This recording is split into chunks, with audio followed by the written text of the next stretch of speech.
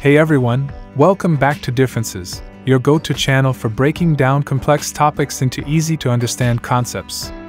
In today's video, we're going to clear up the confusion between two important thermodynamic terms, the adiabatic system and the isolated system. Adiabatic system. An adiabatic system is a system that has no exchange of energy or matter with the surrounding environment.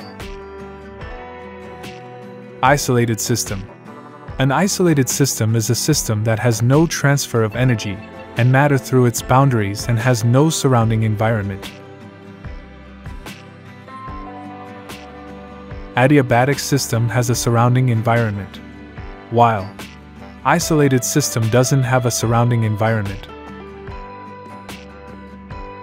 Adiabatic system does not gain or lose energy, but internal energy can be changed due to work done by the system, while energy is conserved in isolated system.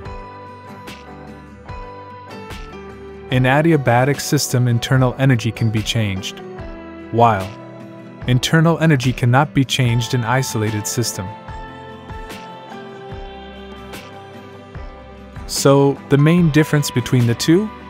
An adiabatic system allows mechanical energy transfer through work but blocks heat exchange, while an isolated system is completely cut off from any kind of interaction, whether it's energy or matter. If you found this video helpful, be sure to hit that like button and subscribe to Differences for more simplified science and tech content. Got any other confusing terms or topics you want us to cover? Drop a comment below, and we'll break it down for you. Thanks for watching.